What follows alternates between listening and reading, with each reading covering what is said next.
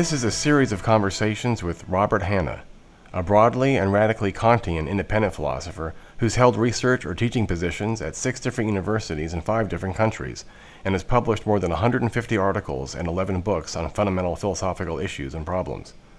Bob's new book, The Fate of Analysis, is a critical revisionist history of the analytic tradition from the 1880s to 6 a.m. this morning, that also develops a future-oriented positive conception of what real philosophy can and should be after the impending demise of analytic philosophy.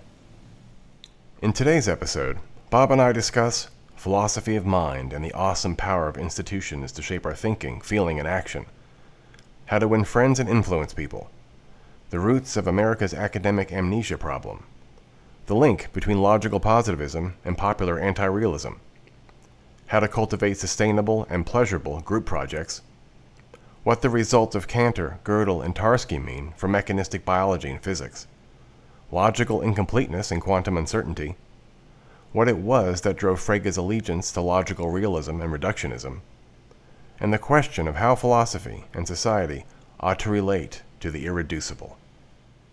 I'm glad you're here to join us, and we'll see you inside. Or should I say, outside, outside, outside, outside.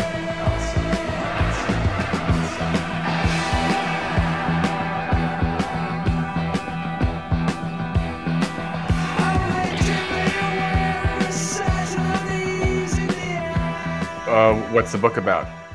Well, the first one was called Embodied Minds in Action. That was she's a former PhD student of mine. And yeah, Embodied Mind in Action was from 2009. And then we wrote a sequel to it that we published in 2019 called The Mind-Body Politic. So the first one was heavy-duty metaphysics of mind and metaphysics of mental causation. And then the second one was an extension of that approach to mind via what's now called the 3E or 4E approach to cognition: embodied, embedded, and active. And then sometimes the 4th E is extended, but yes, extended, yeah. Yeah. But we reject the extended part anyway. That's an implication of the metaphysics we presented in that earlier book. But anyway, we developed that in a social philosophy and political context. So the most recent one, Mind, Body, Politic, as the title suggests, is an application of fundamental metaphysics of mind to social and political issues. Well, I'm glad to see that happening. Doesn't it seem obvious that the end of the encapsulated interior pineal monad-like self becoming saturated into the fragile meat, and then the meat bodies being interdependent on each other, and then the extension thing, which means that I'm already parasitic on external structures, isn't this permeability and the destruction of the membrane between subjects, this new type of metaphysics? Do you think it's possible that if people have a new model of selfhood, that it'll result in some type of a social change? Well, that's the upshot of the book. I mean, we because we're rejecting the extended mind approach, so that minds are literally spread out into their environment, or would be literally spread out into social groups, so that there would be some sort of group mind thing going on. What we claim is that social institutions, which we define as people involved in group intentionality, where they have coordinated acts of intentionality and they share norms of activity and so on. So it's a very broad definition of social institution. What we claim is that social institutions necessarily shape us in the sense that they partially causally determine us, but also normatively guide us to a non-trivial, in fact, a very important extent. So it's not that we're strictly determined by social institutions, but that we're formed and guided by them, basically. And also causally, triggered or primed and so on. So there's a causal component and a normative component. And because we're committed to the essential embodiment thesis, which claims that minds are necessarily and completely embodied throughout living organisms of a certain level of complexity, and beyond that level of complexity, i.e. animals mostly. It follows that if we're shaped by our social institutions, then we're literally shaped in all our bodily movements, our lives, from our toes right up to the tops of our heads and out to the fingertips and so on. And because the mind is necessarily and completely spread throughout the body, and complementary to it, then the content of mind is also shaped. In other words, so the interior part, the so-called interior part of our, I mean, it is interior, not in a Cartesian sense, but the stuff that's hidden from everybody else most of the time, is actually manifest to some extent on our bodies and through our bodies, in and through our bodies. And so it's not inherently hidden from everybody else. It's just, it's private in some ways. But in any case, that's, institutions form us in this interior way, this non-Cartesian interior way, as well as guiding us and shaping us in our movements and so on. Oop, no.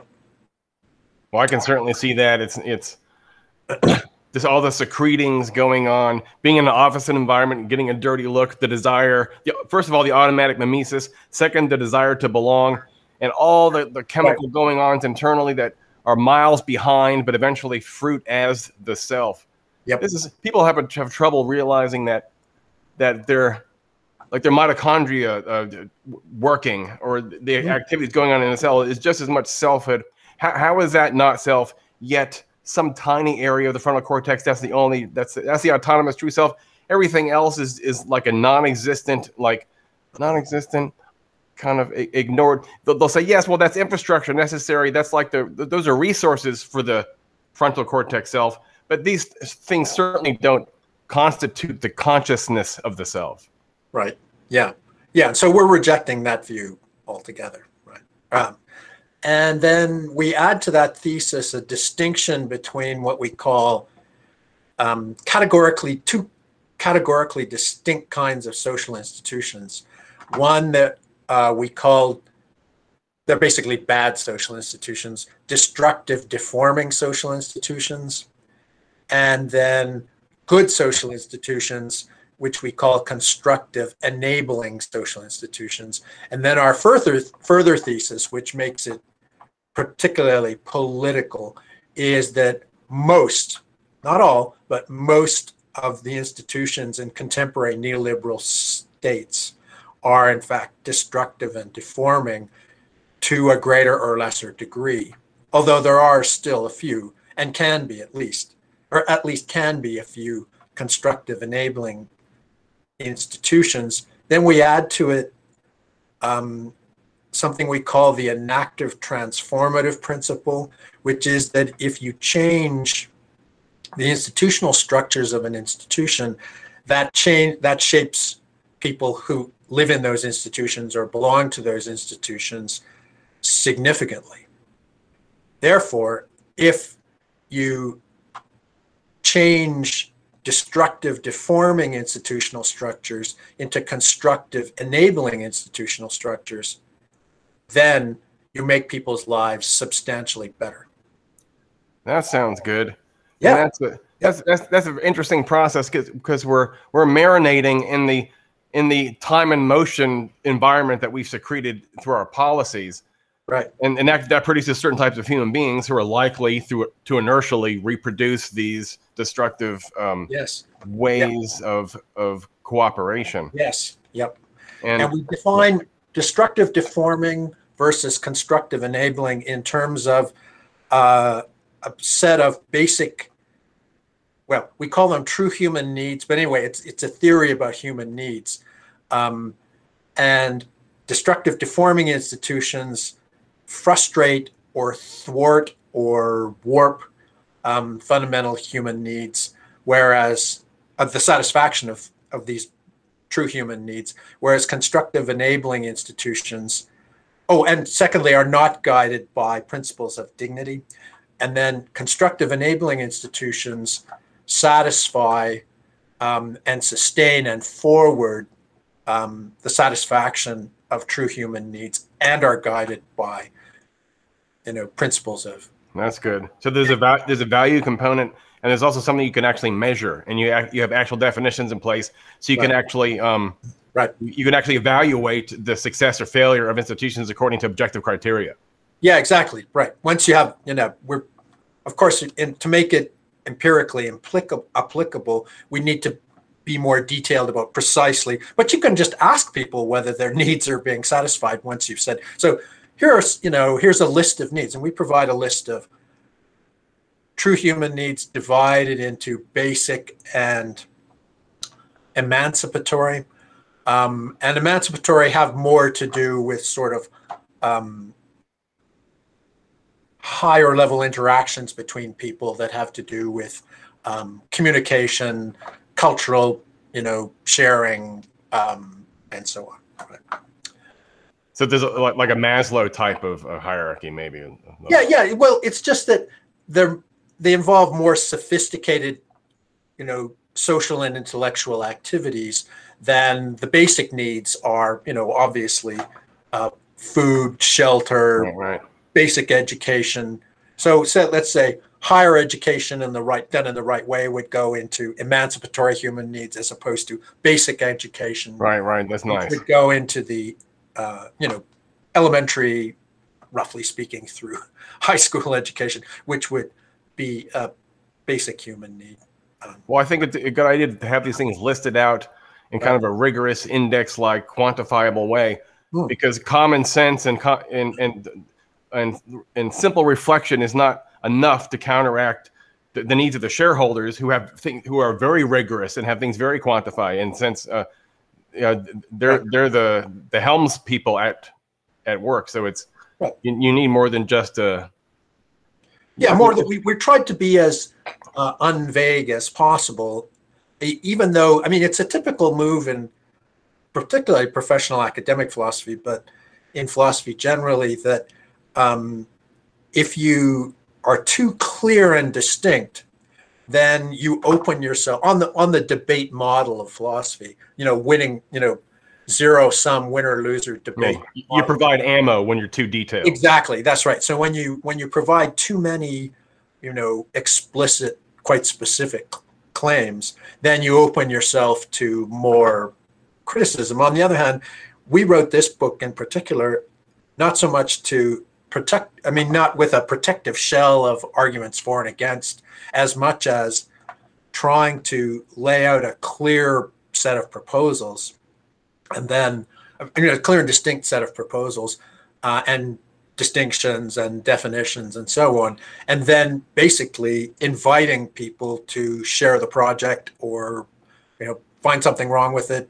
So in other words, the idea was we're looking for constructive responses to the project. Right. That's always troubling. The next step, once you lay this stuff out and you have a very rigorous presentation of a good social policy or a good design paradigm, then you have to overcome all these obstacles, like the real obstacles of self-interest and people who are invested in not changing. Yes. And we know from history that giving them a good argument and using the peculiar unforced force of the better argument isn't enough to have them voluntarily relinquish and allow these new systems to grow. So how do you overcome that high level filter?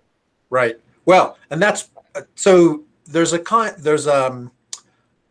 empirically confirmed version of that, which is called the backfire effect. We've probably talked about this, but anyway, it's there in cognitive psychology. It's been studied in cognitive psychology and social psychology and so on. And that is that when you present, so someone holds a set of opinions, has a set of beliefs, and suppose that there is objective evidence against those beliefs.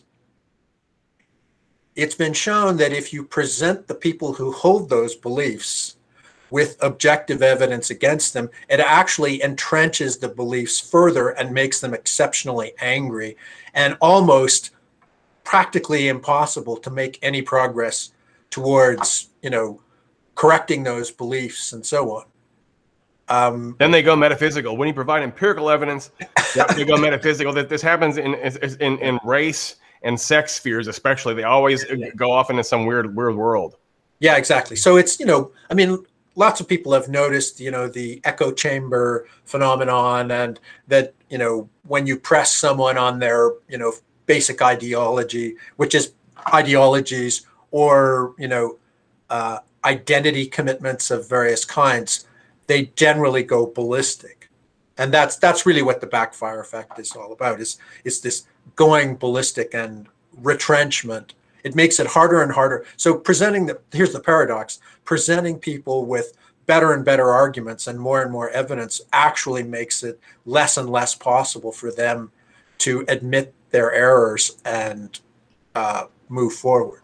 Well, that's a problem for fact-based, reason-based, and like this evidence-based approaches. So what's the alternative? Well, it turns out that these studies also show that it is actually possible to make some advance in discussions with these people, but it's not going to be in a debate format where people are trying to win points. It's got to be in a dialogical format where people are discussing. That's the first point. The second point is you basically have to validate people's worldviews first, to the point where they feel as though they're not being attacked.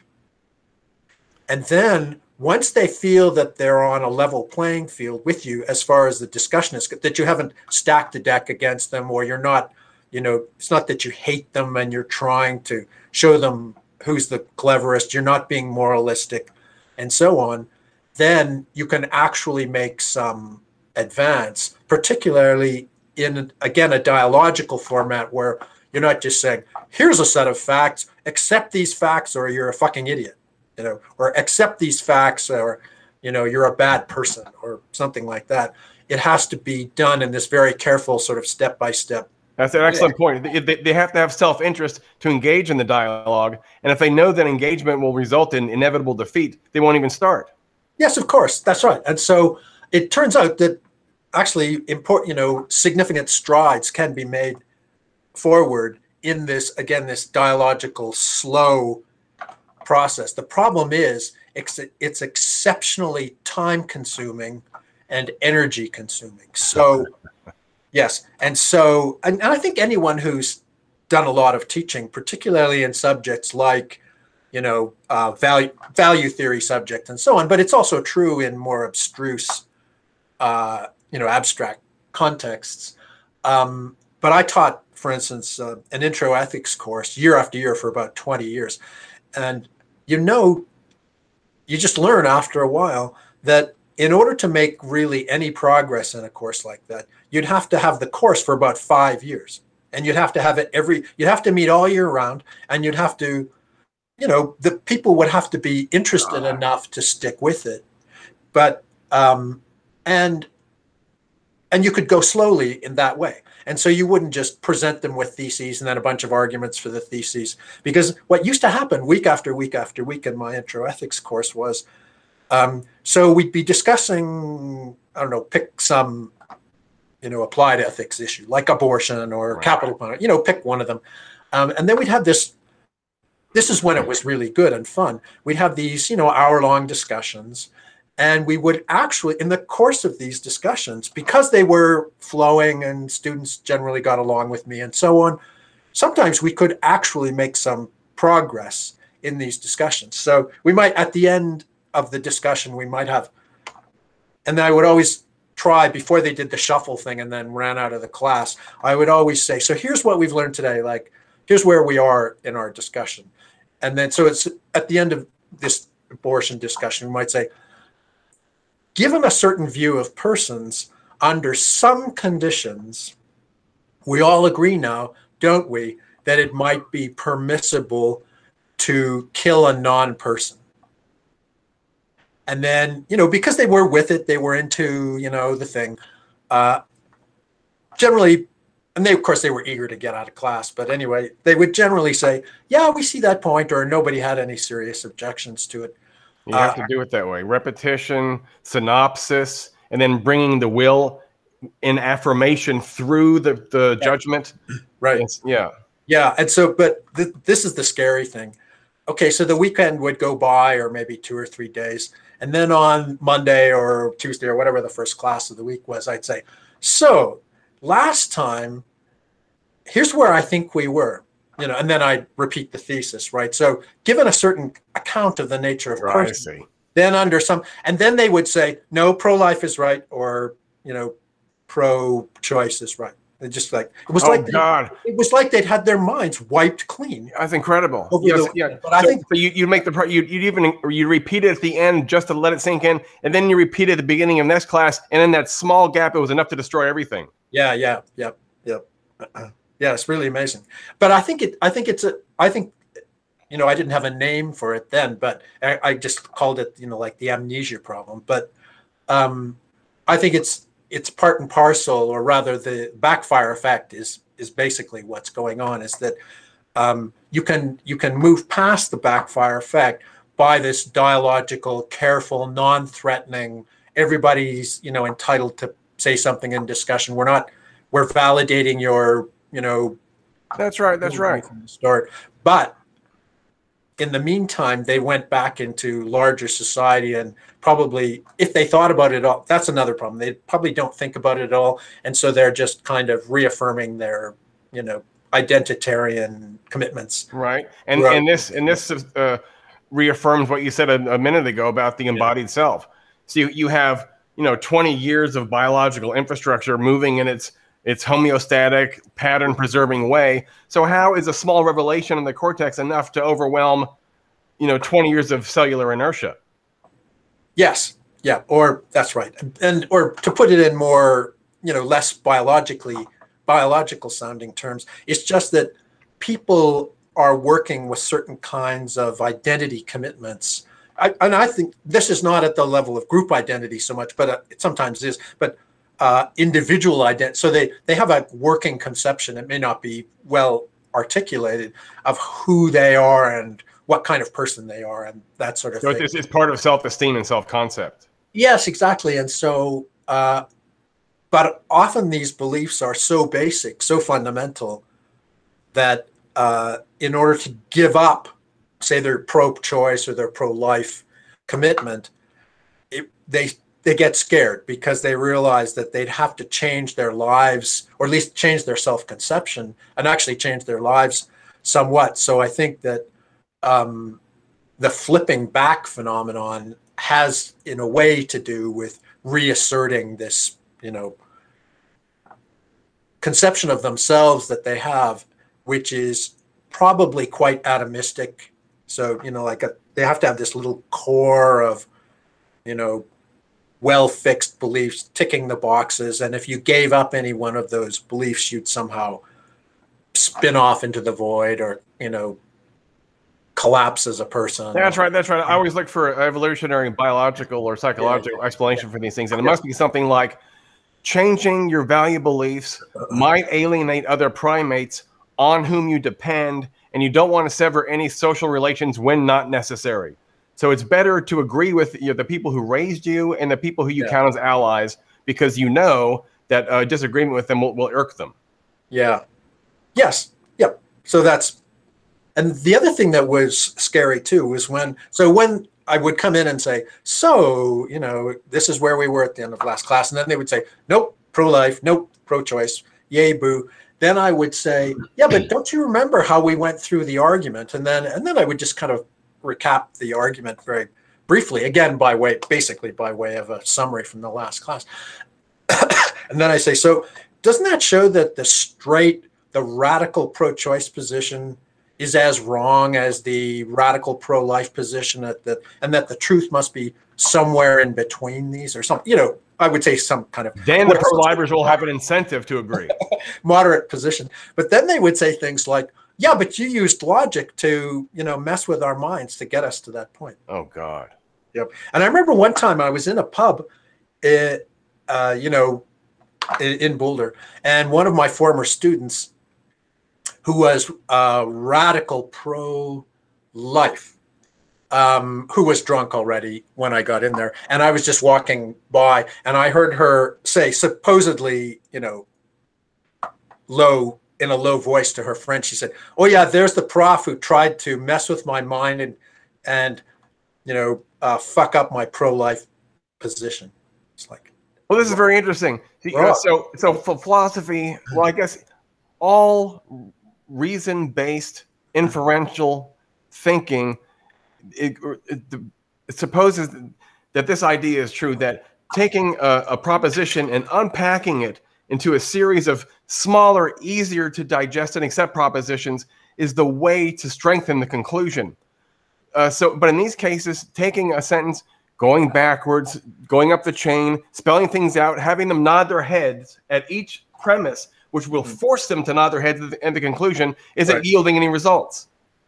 No, because they've got this often, not everybody, you know, but more often than it should be, and perhaps even the majority of students in some cases, they also have a kind of knee-jerk anti-realist view about, you know, all kinds of abstract structures and truth and knowledge and inference and so on. And I noticed this when I would go through the little bits of the course on logical theory and so on, is that when push came to shove and they didn't like where an argument was going, then they'd say, yeah, but this is just your game we're playing. This is all socially constructed, you know, and they're getting a lot of this garbage from other departments and so on. But it's also a kind of innate relativism. It's not innate, but you know, a common relativism that's been around for at least 40 or 60 years. Yeah, this is the postmodern thing, I guess, where there's like there's like two kinds of truth.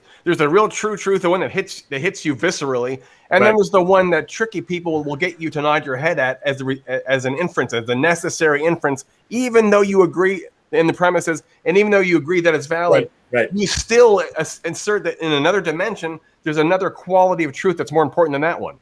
Yeah, and so they would say things like, yeah, but I mean, the ones who were, you know, clever in their anti-realism and conventionalism would say, yeah, but even logic and mathematics are just games. You know, you just set up a set of rules and then, you know, and the other ones would say things like, yeah, but it's just what, you know, communities impose on us or we agree to, or, I mean, you know, kind of gutter conventionalism. But, you know, to get back to, or we haven't really gotten there yet, but to get back to earlier discussions about the analytic tradition, as it were, I sometimes blame the, you know, it's not blame in the like, oh, they were horrible people, but I think it's certainly an unfortunate consequence of the importance of the Vienna Circle and logical conventionalist approaches to logic and mathematics in particular, that although they were highly science-oriented, those people, and they were scientistic, you know, to the nth degree, the conventionalism and the corresponding anti-realism seeped into popular culture. And by the end of the 60s, it was a standard thing for college. I mean, it wasn't that they were studying the Vienna, you know, it wasn't like they were studying logical positivism and so on, particularly, although they might have been, or empiricism, but the conventionalist thought had really seeped into everyday thinking and, you know, amongst, you know, people who cared about that sort of thing. And then it was weaponized by the wrong people. Who would ever think that the people on the right would be able to use that as a foothold? Yes, that's right. Yeah. That's So why it was weaponized in various ways, both by the left and the right. That's right. That's right. Yeah, people at Duke who thought Rick Roderick wasn't sufficiently radical because he was pro Habermas and anti Foucault. But this was the very reason. If you can't use reason and logic as a power, then what are you doing in philosophy? Right. Yes. Yeah, and I spent a lot of time writing about, and in fact read a whole book about, the idea that basic logical principles are innate.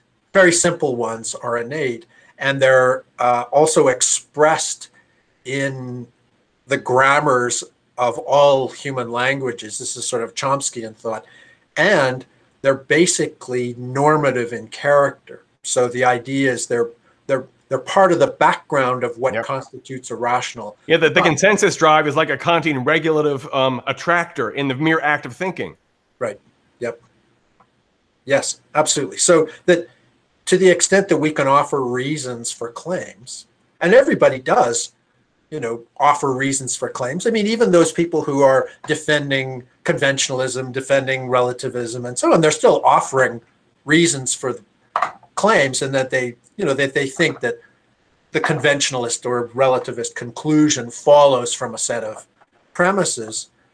The very fact that they're doing that means that they're presupposing very minimal, logical consequence principles, very minimal consistency principles. That's right. This is the famous self-defeat of relativism. Yes, although I think that there are obviously more subtle and less subtle versions of it, right? But in any case, I think that anyone who's prepared to discuss anything and offer reasons for any claims is presupposing a minimal logic, which is also there not just as a theoretical, grid in their minds, but as a normative grid as well, because it's providing a set of minimal conditions for what counts as rationality. I mean, it doesn't mean we use these minimal capacities properly by any means, because how do we design an effective politics with that information? So we know that there are people that are like this, and we know that there's this tendency that you talked about earlier to dig in even harder with a metaphysical rejection.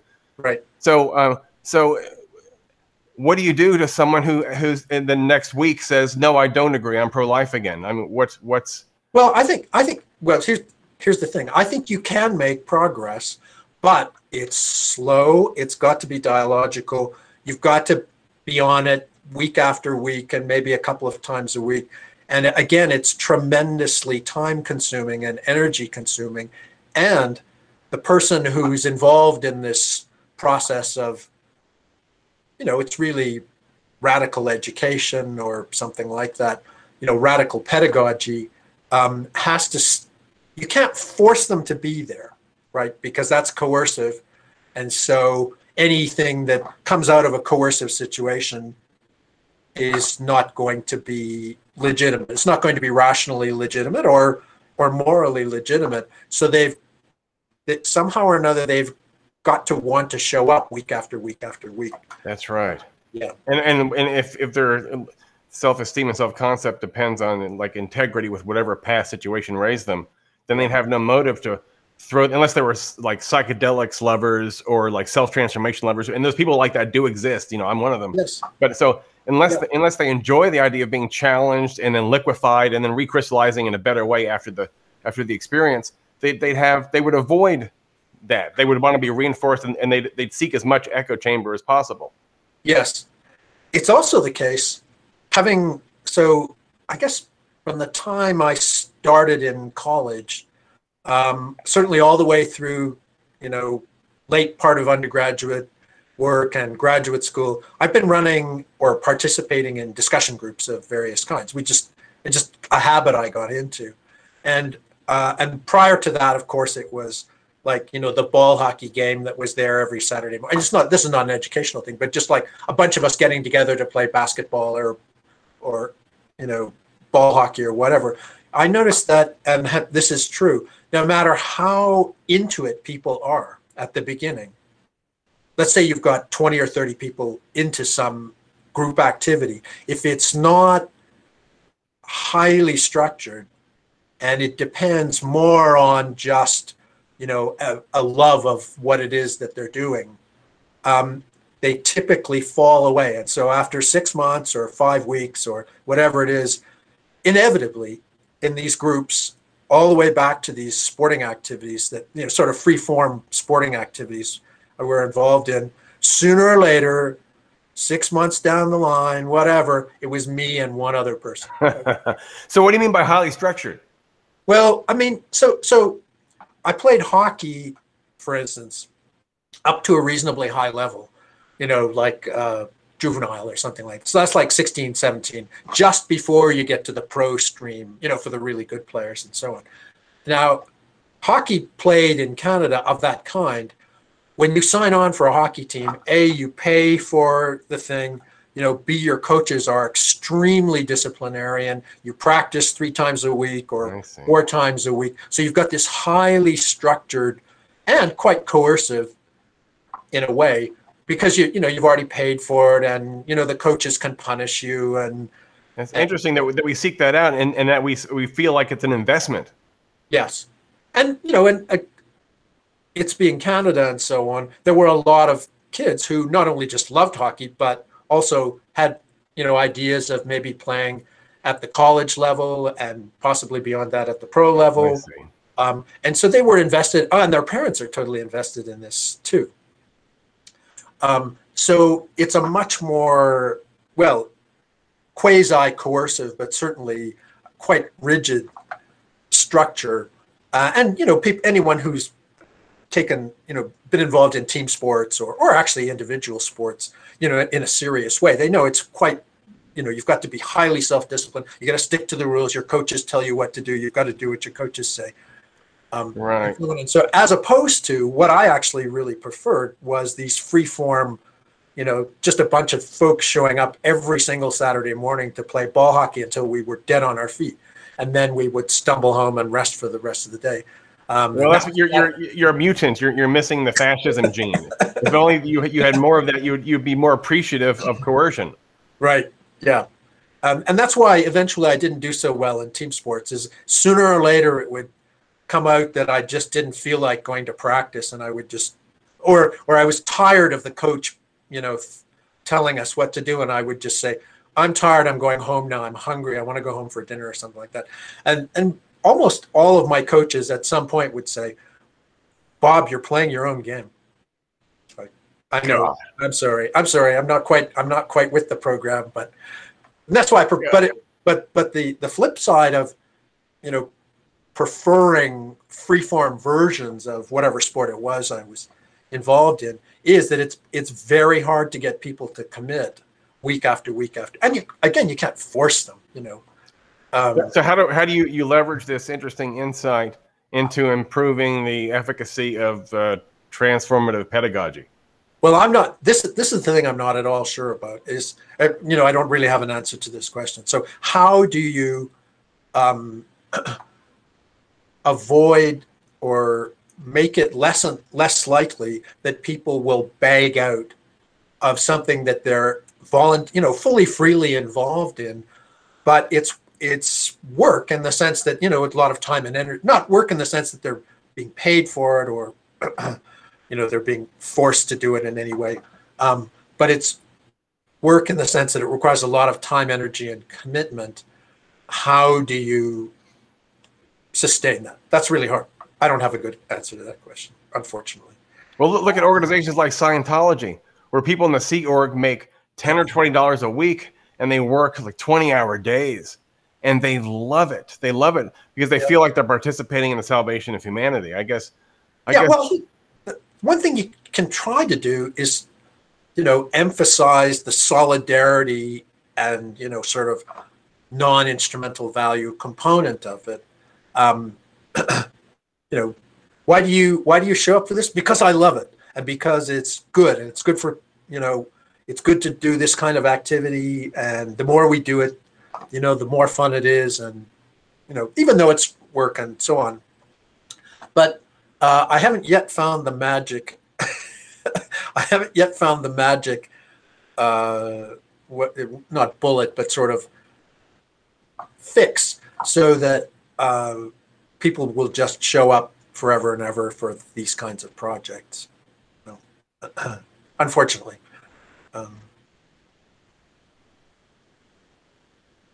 But to come back to where we started, namely the overcoming the backfire effect, there's extra reason, there's extra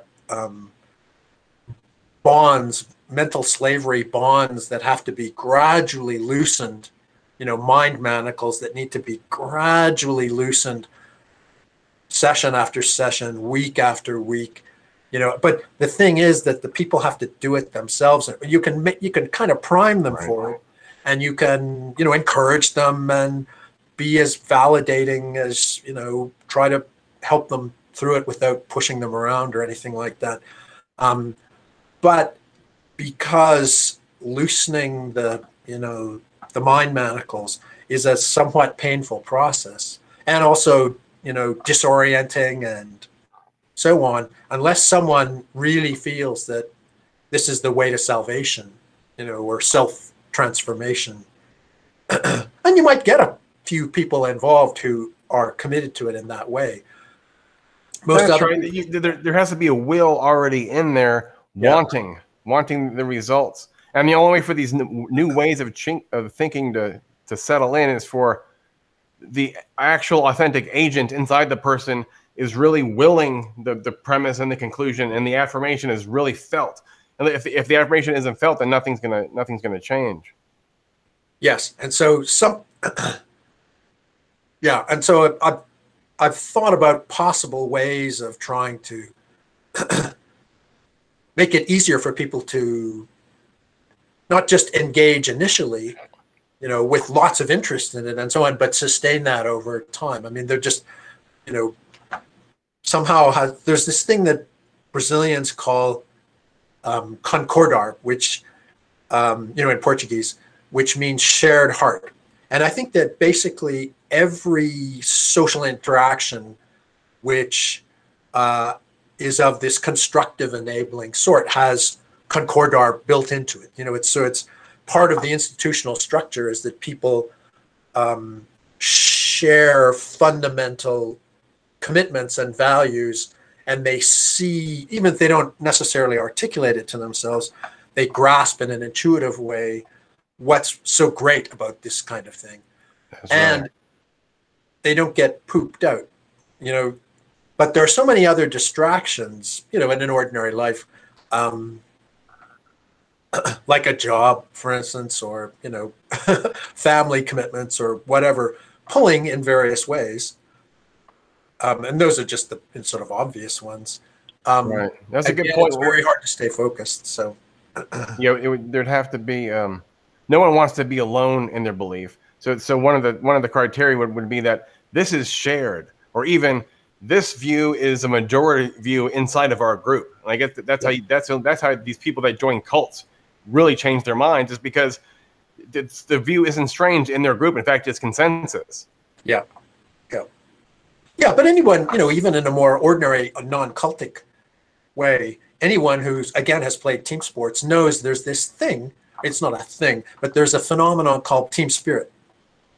And, when you're in the groove and the team is in the groove and everybody's playing together, and it's an amazing thing, actually. And it's not coercive, it's just amazing to be playing well with a bunch of other people who love the thing that they're doing.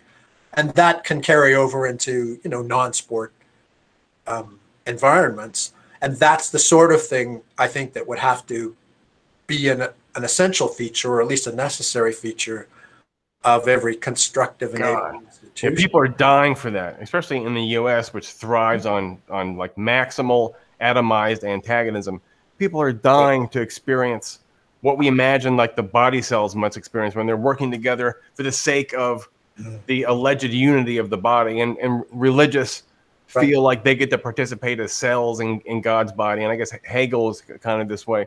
We're dying to serve a higher order of implementation entity. We're dying to participate in something like that. I mean, we say that we want to be lone heroes, but really the greatest thing is like the Bhakti Indian systems are really big on this. It's like there's no satisfaction like the satisfaction of serving the higher cause. Yeah, or just this, shared heart. I mean, everyone is, sharing the same values, and they feel them reciprocally with each other, and so they have bonds to each other through this, this social institutional structure. I mean, the problem with, bonds of that kind is they can be for better or for worse, right? So it is possible to produce something very like concordar, or, in fascist settings, and in cult, I mean, it's there obviously a bit in cult activities too, along with a lot of other weird coercive junk that's going on. But and people can use it as a way of bringing lonely people into group settings where they as you say, they feel like they belong to something finally. So the power of the emotions involved in it is what's the word I'm looking for? I want to say it's not fragile, but it can be, as it were, used for good or for evil, or it can evolve towards good or evil. But the power of the emotions involved would be just as strong, and sometimes even stronger in the evil case, because they're locked into this mechanical, twisty, you do what I tell you and then I'll love you. If you don't do what I tell you, I'll hit you and punish you, and everybody will hate you and throw you out of our group. So you better do what I tell you because I love you, sort of like, and gaslighting strategies. And yeah, I hate you because you're not doing what I'm telling you to do, but I really love you. Deep down inside, it's for your good. I love you. I love you. I love you. Now I hate you. I'm going to kill you unless you do this thing that I'm telling you. But I love you. That kind of weirdo shit that people use typically in abusive relationships, but also like individuals, but in these cults of, settings. That's right. And the best way to stop that, the tension of that, is to just love Big Brother unconditionally. Yes. So that when the chocolate rations are raised from 20 to 12, you're actually happy and in agreement. Yes. Yeah, exactly. Yeah. That's called the Munich effect. I think it's the Munich effect, where people who have been kidnapped or held hostage by terrorists and so on, very often they just capitulate completely and become part of the, like the Patty Hearst phenomenon. Oh, the Stockholm syndrome. The Stockholm, that's it, Stockholm. Yeah, not Munich, Stockholm. Yeah, Stockholm syndrome. Yeah, so, because it's just, it's biological economy. It's internal dissonance economy. Yes, but it also just resolves a huge emotional problem and conflict that you have, which is they control you completely, and if you push against them, they're exhausting. It's exhausting, and they're going to kill you or do something awful to you. So it's much easier just to capitulate, basically. So there's a section of your writing that I wanted to bring up. I hate to switch gears because this is a good conversation. Yeah. Where you were talking about post-analytic philosophy and replacing the scientism with a pro-scientific anti-scientism. I really love that. And also something post-mechanist. So how would this be carried out, and what exactly would this mean? Well, those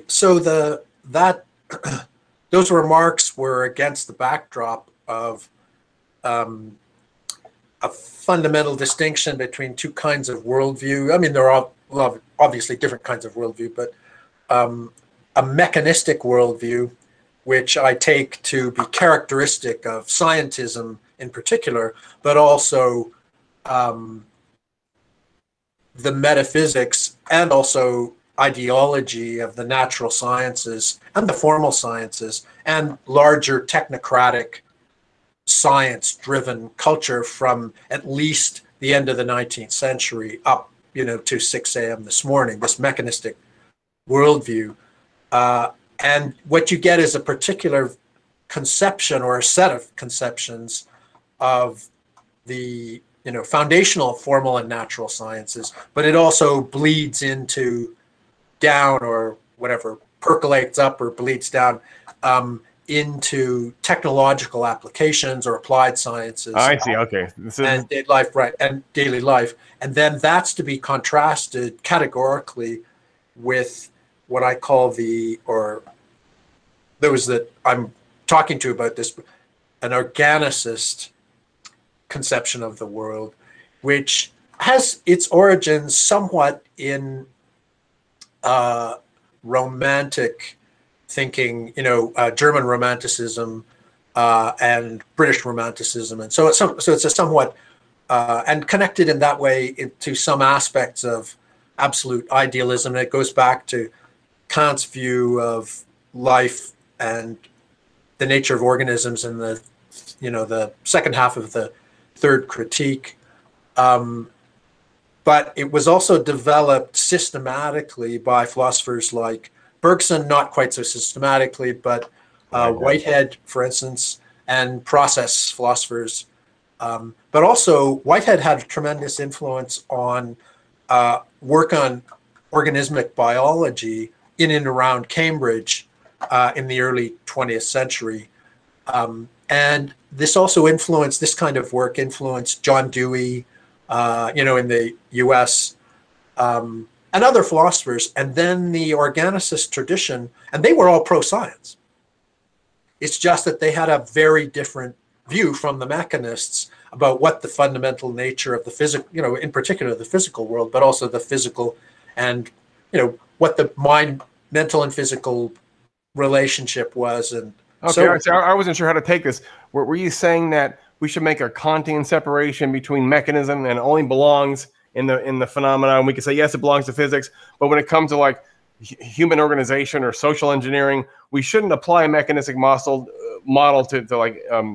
to human life management or policy or politics.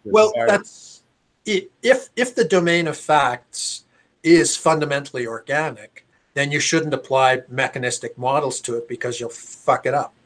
So you're saying something else. You're saying that even like there's certain physicists who think that biology, I don't know if I mentioned this last time, biology is more fundamental than physics, and physics is kind of like an aspect of a larger law system, which includes the negentropic as an essential ingredient. So physics is actually like truncated, anemic biology, and there's a proto-science deeper than physics, which accounts for negentropy. So you're saying that mechanism, even applied to physics, is somehow off. It is, yeah. So I take this is what I mean by, in part, what I mean by being pro-scientific, anti-mechanist. So the anti-mechanism says, no, the world is not universally an automaton of some kind or a machine of some kind. And then you have to be careful about how to define mechanistic or mechanical systems. And then the claim is that, no, in fact, physical reality is of a categorically distinct structure, and mechanical systems are fragments. They're systematic fragments of that.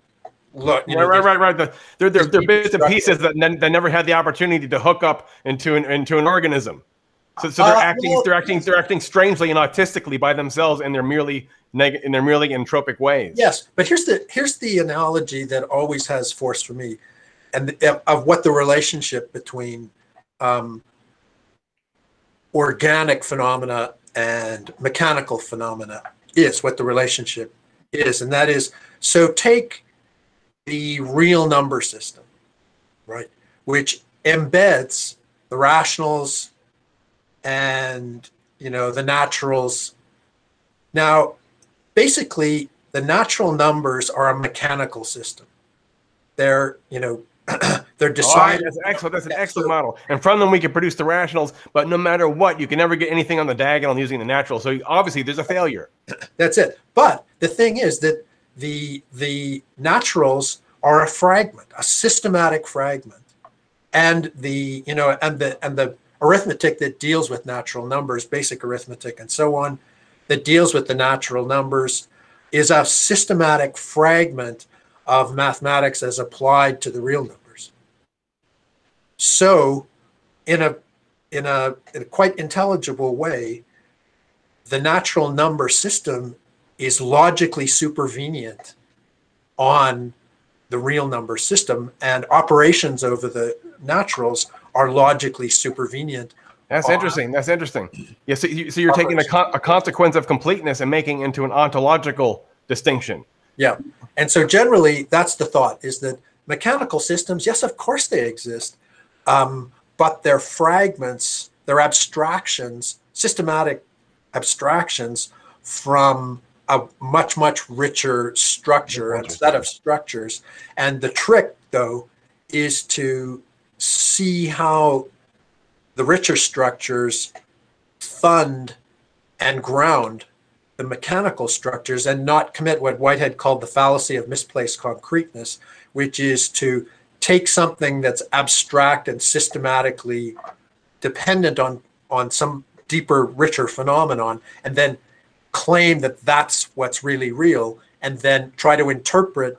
Right. Yeah, the intelligible parts that we used for our recursive constructions, we've mistakenly made as interpreted as being more basic than the asymptotes that they can never reach. But actually, it's the inverse. That's it. Yeah. And so in a quite, if you try to apply decidability to, basically arithmetic using real numbers, or rather transfinite arithmetic and so on, you'd be led to paradoxes, and it would just fail to work.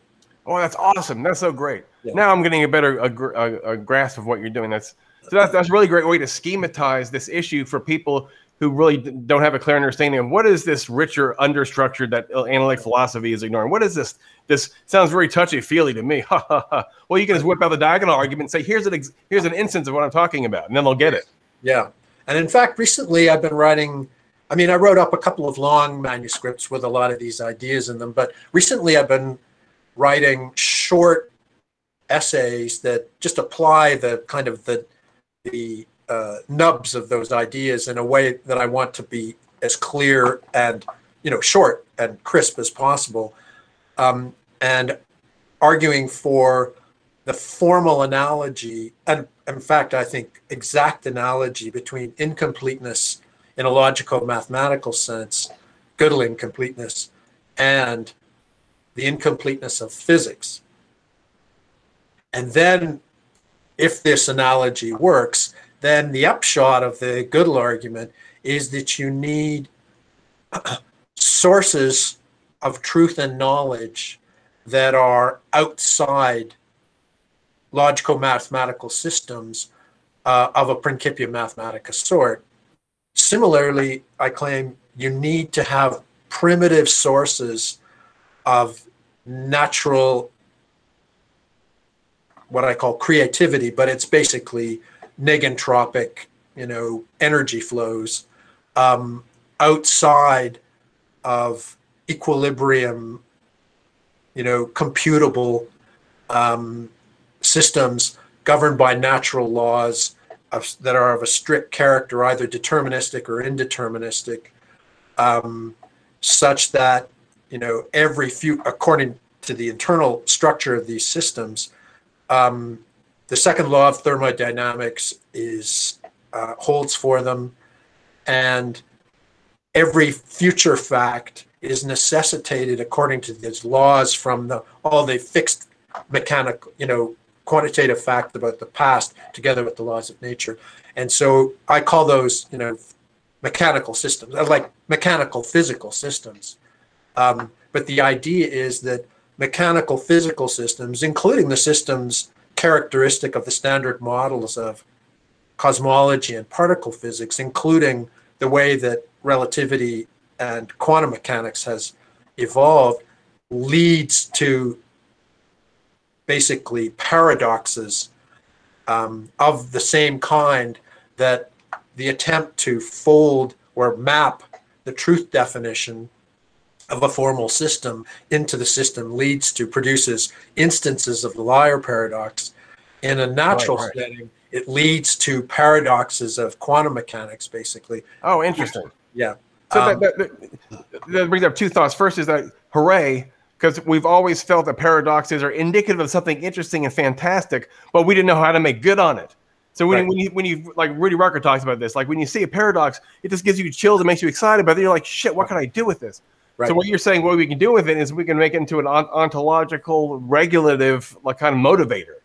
Yes, and what happened in Gödel's theorems and in Tarski's semantic conception of truth was they both saw very clearly that you had to move the definition of truth and the theory of truth and knowledge, whatever provides knowledge of truth, outside of these formal systems.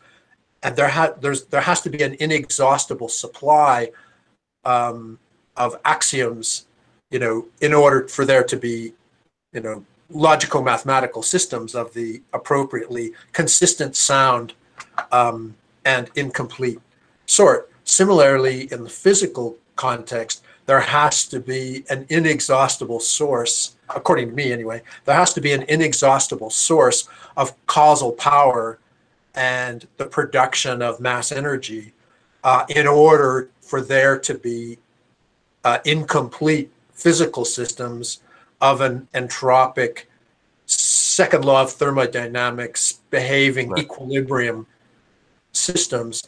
And so I say, like the ultimate naturally creative source is the Big Bang. But for every physical system, there has to be, if this line of argument works, for every mechanical physical system, there has to be a source of natural creativity outside. Right. And our current best model for that is that's supposed to be brain impact, brain collision.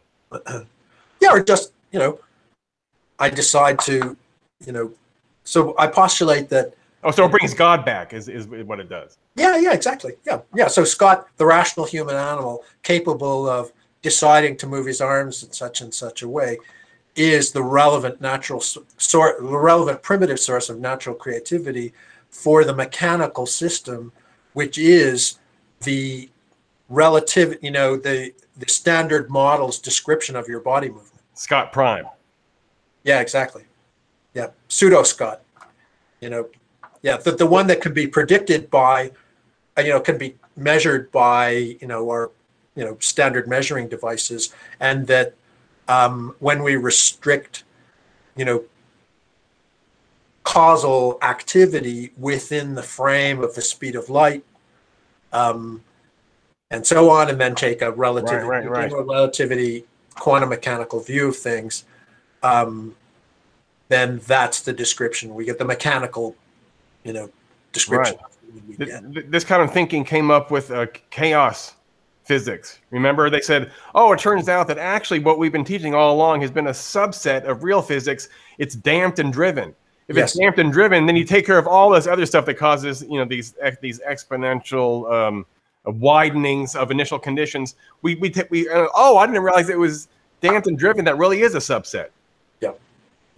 So that's the general thought that, fragmentary, systematic fragments or systematic abstractions from the richer structural system that is the universe. Right. So here's a question that comes up now. So is it are these further, deeper, richer layers going to be assimilable to law articulation, or are they in principle forever outside such articulation? They've got laws too. It's just that the laws governing them are of a peculiar sort because they've got to allow for non-equilibrium, spontaneity, and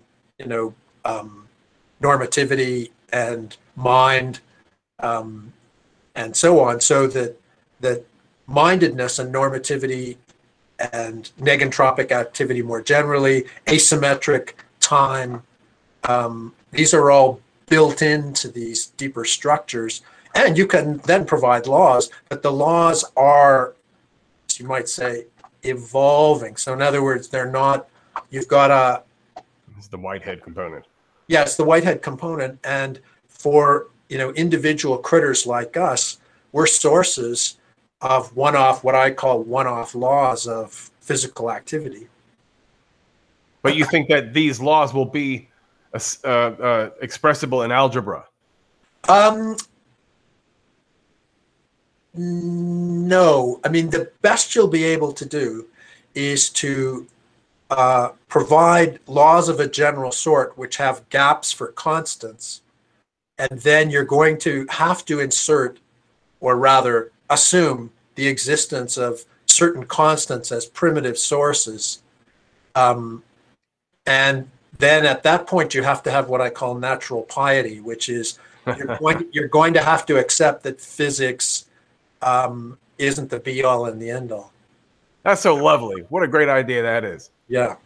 And then, so I wrote up a little essay called, let's see if I can get the title right, How to Complete Quantum Mechanics, or What It's Like to Be a Naturally Creative Bohmian Beable. Now, Bohmian Beables are what he calls hidden, like David Bohm. Oh, this is David Bohm's implicit, wrapped up interiority.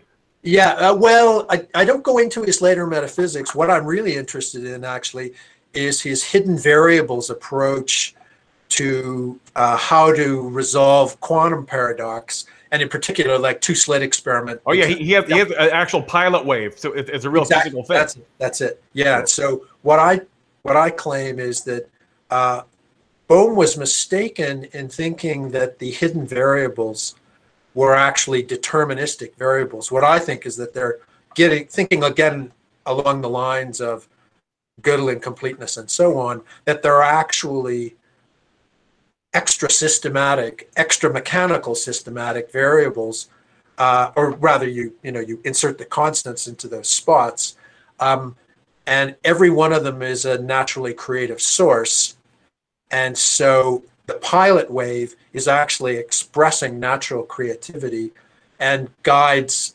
I mean, what's really the pilot wave is the interface. It's the Kantian third between the creative realm and the mechanical observable one. Or even to put it more sort of crassly, it's a wavicle. It's not. It's both a wave and a particle. And it has aspects of both, so it's got that complementarity element built into it, and it's not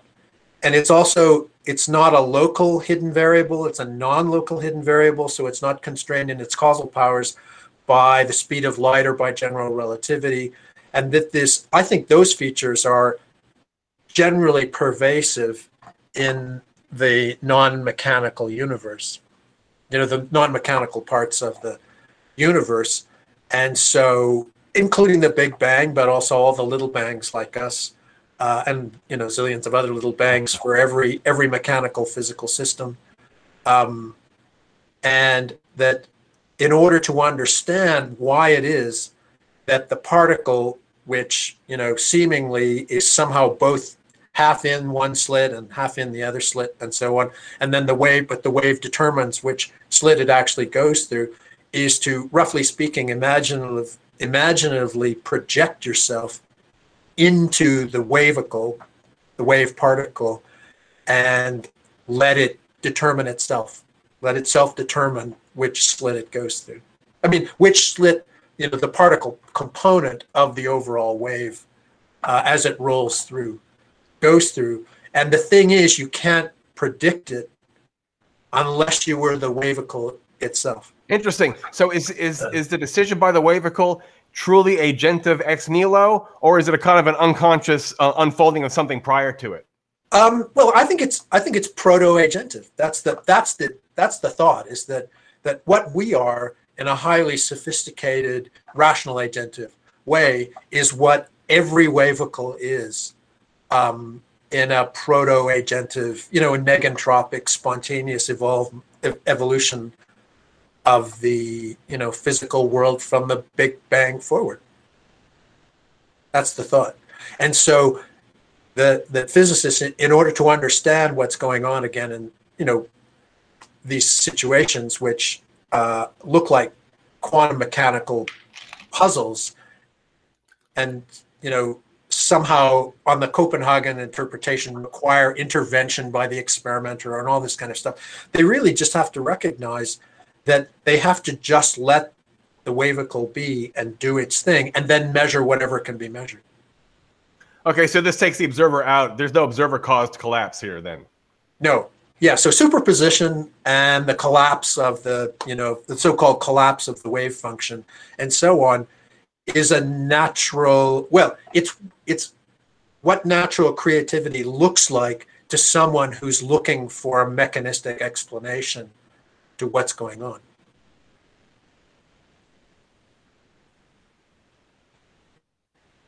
So again, physics is not the be-all and the end-all. That is to say, mechanistic physics certainly isn't the be-all and the end-all. You can have an expanded organicist physics, but at crucial points, it's got to just allow quantities to evolve in nature, and then again measure whatever can be measured. And the Schrodinger wave equation doesn't suffer from this problem of collapse. It's completely deterministic entirely throughout its lifetime. Well, the thing is that I think there's a mistake there, like a philosophical mistake about what deterministic means in this context. So, and I think there are two, in this little essay, I also suggest there are two fundamentally different conceptions of deterministic that are in play here. One of which is basically repeating classical determinism in philosophy and, and in metaphysics. Necessitation according to laws, given all the facts, settled facts about the past. But the other kind of deterministic is that processes fix all the details of actual situations down to the finest grain allowable in nature. So deterministic in that context means determinative, like determines all the grain, fixes all the grain of nature all the way down. And I think that basically Schrodinger's equation is talking about determination in the second sense and not in the first sense. It doesn't need to be combined with, universal natural determinism in the philosophical sense. Right. Well, it shouldn't be, because it's a probability that's being determined, and not a specificity. Yeah. Well, it fixes all the quantity facts, whether probabilistic or non-probabilistic. That's the crucial thing. So it gets you all the grain of nature. I see. All the way down for all the particles and all the wavicles and all the forces and so on. It makes sure that every value is a real number, but it doesn't tell you what it is yet. Yes, that's it. Yeah. So well, it does the determinative work, but it doesn't need to be combined with the deterministic metaphysics. And I think that both, I don't know about Schrodinger so much, but certainly Bohm, the earlier Bohm, was not so clear about that. Well, this is great. What those, getting your model and following your discussion there was one of the most pleasant experiences I've had in the last few years. It was really, really good. All right, nice. But anyway, to come back to what happens when we're finished with post-classical, if assuming it doesn't turn into a 1,000-year Reich, when post-classical analytic philosophy really does collapse, or go into the ash heap of history, if it does. And at the same time, there will have to be a fundamental reorientation of the relation between philosophy and the professional academy, I think. Then, it seems to me, it would be possible for a view like the one I was just sketching to replace, the scientific mechanistic picture. Right. So part of what you're saying here isn't that philosophy should stop using science as a model. Rather, science needs to catch up to these recent discoveries and change its own model. Yeah. So we need to change our fundamental conceptions of nature, generally shared conception of nature, and correspondingly change our views of the nature of physics and biology and the other fundamental sciences, just in the way that when you really think them through, Gödel and Tarski fundamentally changed our way of thinking about formal systems in a way that was absolutely brilliant and mind-blowing, and that people who work in mathematical logic haven't really quite cottoned on to precisely what they did to the logicist tradition back in the 30s. That's right. Well, because predicate logic gives us an excellent handle on huge swaths of reality. Everything you can formulate as a proposition is its slave. So it is quite a discovery. Oh, it's an amazing discovery. And when you project, discovery of incompleteness and discovery of the irreflexivity of truth inside formalized systems, against the backdrop of a broadly transcendental approach to logic that Kantians had prior to Hegel and the idealist, the obviously post-Kantian tradition, and you frame it against something like Wittgenstein's thought that wherever there are facts, the world is the world of facts, right? So the world is all that is the case. It's all facts, but facts are structured to conform to logic. That's what facts are. Facts are the sorts of things that can be represented by propositions, and propositions belong to larger logical structures and systems. And so, roughly speaking, the metaphysical deduction tells us, the first critique tells us that reality, to the extent that it's manifestly real to us, is going to have the general form, in its factual character, is going to have the general form of propositional logic.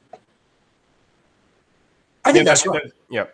I think that's right. Yeah, I think the factual world is the world designed for, or rather necessarily conforming to our propositional logical ways of representing it. Yes. That's something Longinus emphasizes in her book. She's talking about what needs to be the case about perceptual experience so that it can conform to not just the form of judgment, but a form of judgment that itself has been engineered in order to fit into an inferential web system. Yes. Yeah. Now, my take on that, I mean, just now going back to the Kantian stuff, but also looking forward to what I was describing as the organicist worldview, primed and inspired in a way by thinking about Gödel incompleteness and Tarski's semantic conception of truth, is that there's a fundamentally non-conceptual, essentially non-conceptual character to human cognition, and the world also conforms to that, and the forms of mental representation, the forms of representation we use to access that. So what are those forms of representation? Is that more than Kant's intensive magnitude? Well, it's spatial and temporal representation, but it's also direct reference. I mean, just think of everything that went in there. Oh, and also the representation of force and motion and intensity through, I mean, what Kant called imagination allows us to represent force, motion, and intensity. Intuition allows us to do direct reference. The forms of intuition allow us to represent spatial and temporal structure. Once we've got spatial and temporal structure in place, then we've got models for geometry and arithmetic. When we've got the models of, say, the natural numbers or whatever built into the structure of time, then we can add a logical component to it and get, logico-mathematical systems. But you cannot fix the meaning of number terms, it turns out, the so-called Caesar problem. You can't fix the meaning of number terms using a purely set theoretic approach to the numbers. It underdetermines what counts as the numbers because they all satisfy a bunch of set theoretic axioms, one-to-one correspondence and so on, of sets to sets. So the claim that I'm committed to is we need fundamental models that we access externally to, set theoretic mathematical systems to tell us what the natural numbers are. And that Kant was basically right in thinking that that's bound up with the space and time. The representation of time. That's Brouwer's intuitionism. Well, he doesn't go into the phenomenology. He gets as far as the tuity. The tuity is the phenomenological basic of the number experience. It's close to Brouwer's thought anyway. I mean, with the details would be different, but because the view I'm sketching isn't constructivist, it's structuralist. I mean, it's got a constructive component, but the idea is that that's why it's time as a whole, WHOLE, as opposed to time as just this progressive set of operations of oneity and twoity and all that kind of stuff. The idea is that you get the natural number system as a complete structure by formal intuition. And then we learned that eventually learned that through Cantor and so on that there are richer number systems, And that the further claim then is we're non-conceptually aware of those. Right. Not just through the representations of, well, through the representation of space-time as a continuum. Here's a question. This is going to sound like a really stupid question, probably. So the set theoretical modeling of the natural numbers, was this supposed to be something like an uninterpreted model? Because the formal systems they're all about, their virtue is that they have as little interpretation going on as possible. It's just the relational mechanics and the rules of inference, and that's it. We're not saying anything about what's going on inside. But how is set theory an uninterpreted, interpretation-free, unmodeled modeling of the natural numbers? Well, Frege was trying to get, transformative analysis going by giving a definition or, definitions of the natural numbers in terms of what he regarded as a deeper, more fundamental structure, which, as it turns out, I think was a fallacy of misplaced concreteness. So, and he thought he had set theory ready to hand to help himself to something more basic than the numbers. I see. And then he defined the numbers in terms of one-to-one corresponding sets. Right. So this is your idea of transformative analysis, right? Yeah, and but he blew it because set theory was afflicted with paradox, as Russell discovered. But don't you think that there's a more basic problem, which is that you can't cognize the set of all pairs, the set of all triples, without having two-ness and three-ness already there to work for you? Well, yes. Yeah, so there was a problem in what the very idea of one-to-one correspondence they used as a primitive. And later, neo-Phrygians use this thing they call, they try to avoid set theory, and they use this thing they call Hume's principle, which is the number of F's equals the number of G's if and only if there are just as many F's as they are G's. But they're using one-to-one correspondence too. You got to be able to count, you got to be able to show that there are as many. But that, to me, that's clearly a synthetic principle. It's not, and they say, that's right. This new analytic principle, and so now we can do neo-Phrygian logicism. It's like, dudes, you guys are just, Hume's principle is synthetic to the core. That's right. So it's not. That was the point of the axioms of intuition, is that you have to be able to count numbers of objects before you can apply sum all. Yeah, well, counting operations are primitive recursive functions, right? And so, my view is that primitive recursive functions are synthetic operations, like fundamentally intuitional synthetic operations, and require, roughly speaking, human experience in order to make sense of them. I see. So we have these synthetic experiential, perceptual, cognitive things, and then we try as hard as we can to remove everything that can't be assimilated to pure mechanical formal systems and say, look, now we have a better grasp of things. Yeah, or somehow an adequate explanation of the phenomenon it was we were trying to account for. Because recursive mechanical systems are in a way like self-generating, and maybe it's the process of self-generation that lends them something like a svabhava in Indian metaphysics, the self-standingness, self-sufficiency. Yes, and I think it was, the search for these systems and the search for these,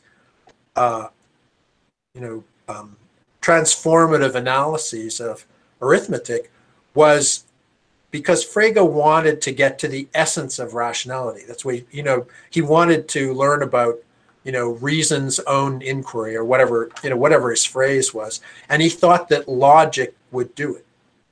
And so then he was looking for a set of specifically logical principles, but he falsely assumed that set theory was of logic, like part of logic. Whereas really, to the extent that set theory works, and of course it does work, if you make it non-paradoxical. And you have to add the axiom of choice, right? That's the big problem. Yes, you've got to have, it's got to be well-grounded too. So you can't allow it to, generate the paradoxes. So so if you're using ZFC or whatever, that's got C as choice, right? So so ZFC, it seems to me, I haven't really studied it closely enough, but it looks to me like Zermelo-Fraenkel did for set theory basically what Gödel did for. Interesting. Yes. Okay.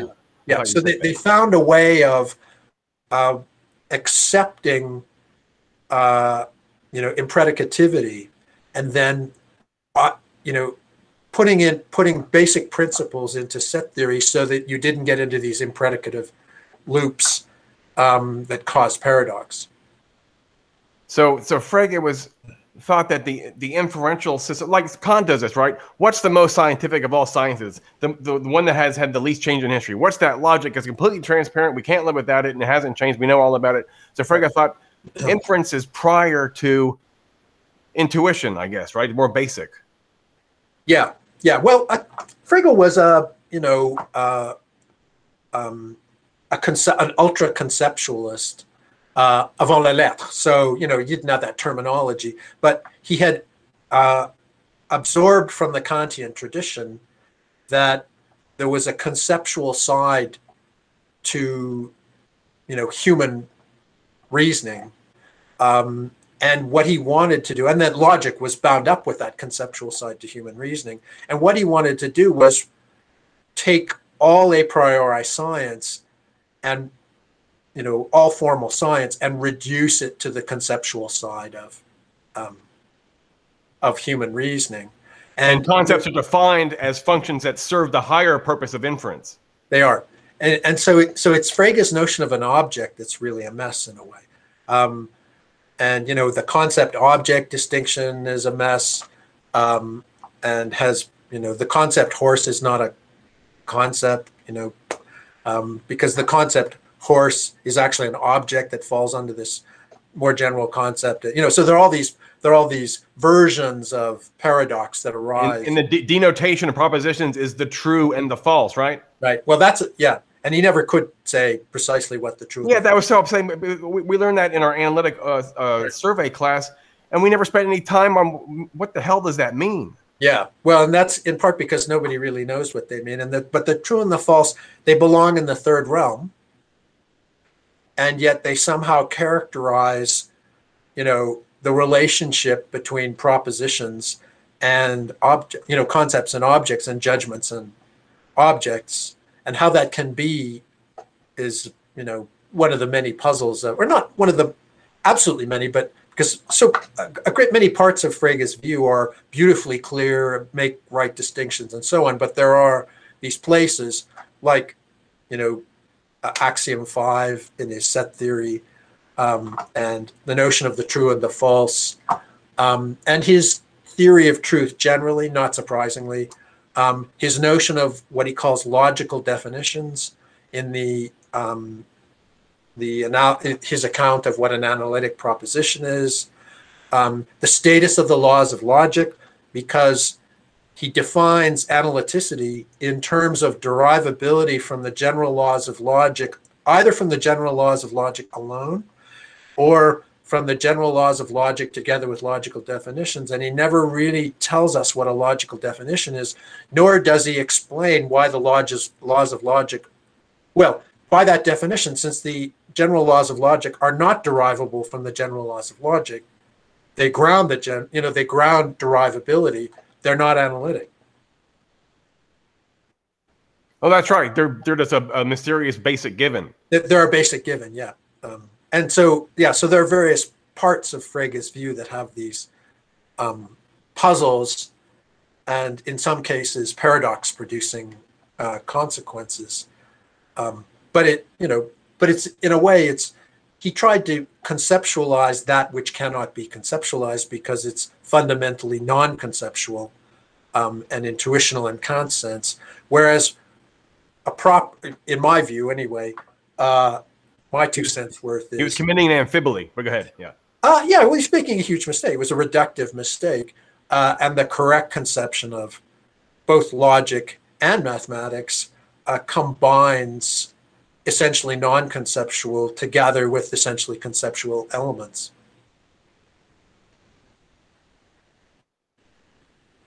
And so in the philosophy of the future, there's going to have to be more emphasis on this phenomenological. We're going to have to, I mean, we're going to have like beings like the navigators in Dune. They're going to have to be like super meditators that are super sensitive to their somatic interior states and how these eventually become propositional contents or even presences, right? Yes. Yeah. It doesn't even have to be that mystical in a way. They just have to have the same kind of what I would call formal piety that Gödel and Tarski, although they didn't quite formulate it this way, and I think probably Zermelo and Frankl did, with respect to the content domains that they were thinking about, but be able to generalize from that kind of thinking to what I call natural piety, which would incorporate these non-mechanical elements into physics, but also situate physical mechanical systems in this larger structural framework. Also, they would have to have the same kind of piety that, say, Cantor did when he, realized that, the natural numbers and the rational numbers are systematically embedded within real number system, this super rich real number system. And I guess the hope is that this type of revelation in the highest of all the sciences would make it the most legitimate type of thing. And then hopefully this would seep and have cultural, social, political, institutional effects, maybe, right? It's just... Yeah. That's the thought. That creative piety in general will show up. The same kinds of, in general terms, the same kinds of intellectual and, moves in thinking, and not just thinking in the conceptual sense, but thinking together with, non-conceptual cognition, will show up over and over and over again in social, political, artistic, fine artistic, and applied artistic, basically in every part of everyday life, including personal relationships and all the rest of it. All this right, kind right. of, yeah. And then that's where, the thought is, wow, we could move towards a philosophy of the future of that sort, taking on board all these. Right. And then philosophy would be grounding not just arithmetic, but it would be like it would be like the thesis on Feuerbach. It would be grounding like the improvement of actually the quality of life. It would somehow have. Well, yeah, it would be like the Marx thing, right? Philosophy wouldn't be just interpreting the world. It would be, what my ad is, life-changing and then world-changing in virtue of life-changing. The point you're making reminds me of Jacob Bernowski. So tonight I'm hosting a meetup where we cover episode 8, which is one of my favorite episodes in the series, The Ascent of Man. In this one, he talks about the discovery that power was fungible during the English Industrial Revolution. Mm-hmm. Chemical, solar, thermal, and mechanical were all interchangeable, and this led to Romanticism and the identification of the subjective energy, the interior, the vis viva of inside, or the life force with energy outside. And this was the great unification of subject and object in nature, or Romanticism. It's a great episode. And before that, he talked about the Newtonian, Keplerian, Kantian revolution, which takes the experiential physical reality and finally simulates it to geometry, which is the clearest of all the sciences. But then in the second to last episode, Bernowski makes the point you're making right now, where he talks about how the indeterminacy in quantum mechanics should be leveraged to avoid things like the Holocaust. And he actually takes the crew down to Auschwitz. And as he's talking about this, he's like, and he was friends with some of these physicists, and he says it was the certainty that the Germans had that the Jews weren't people, which led them to mechanically and just automatically and banally, as Hannah Arendt says, just execute them. And then he walks with his shoes into a pile of ashes, and he gets down and he picks it up, and just the crew started weeping. It's a really, really intense episode. Wow. Yeah, that sounds like great stuff. And, Prigogine says similar things in The End of Certainty, too, sort of. The